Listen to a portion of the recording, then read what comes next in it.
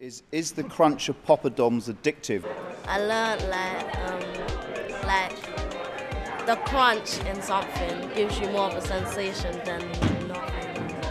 So this is a Poppadom before it's cooked, and it's just basically some chickpea flour or lentil flour and some water, really. I mean, there's not much else to it.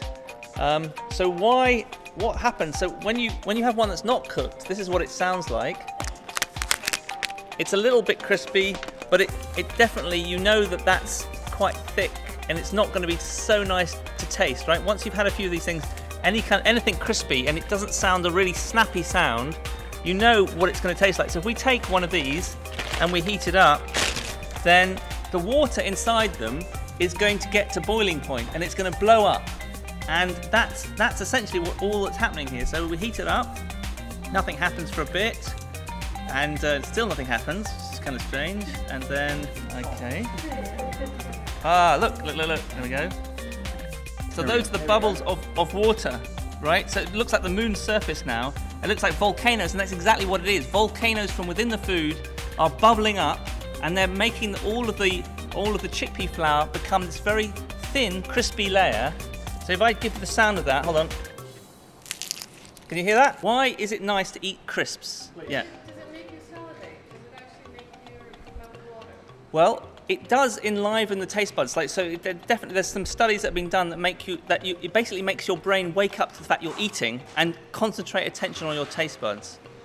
But the other thing is that it's a learnt behavior that things that are crispy are fresh. So for instance, if I take an apple, right, from a bag and I bite into it, I know, my brain knows the correlation between a crispy noise and it being fresh. So that's a very fresh apple.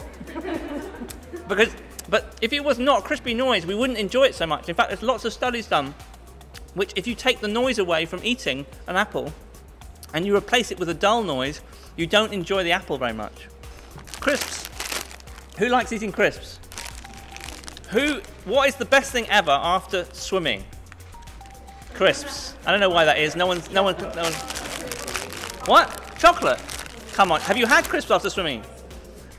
If you haven't tried crisps after swimming, honestly, I mean, I'm a big lover of chocolate, but the funny thing about crisps is that the noise of the packet is crispy itself, and that's on purpose.